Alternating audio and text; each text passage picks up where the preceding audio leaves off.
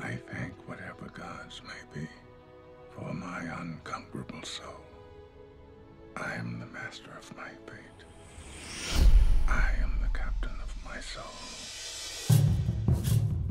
Today, President Mandela takes office in Pretoria, balancing black aspirations with white fears.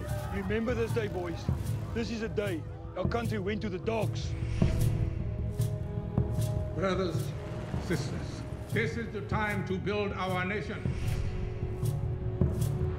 All of the whites are cheering for South Africa. All of the blacks are cheering for England.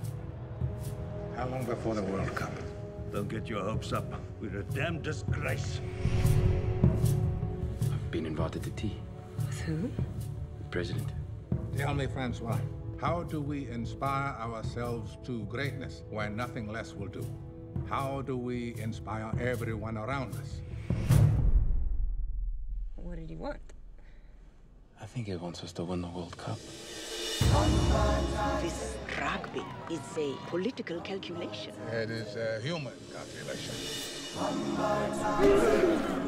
According to the experts, we'll reach the quarterfinals and no further. According to the experts, you and I should still be in jail. Times change. And we need to change as well. We'll become more than just a rugby team. Did you ever imagine this? How could I? Do you hear? Listen to your country. This is it. This is our destiny.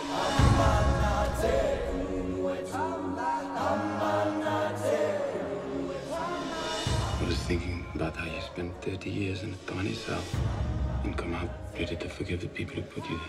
I am the master of my fate. I am the captain of my soul.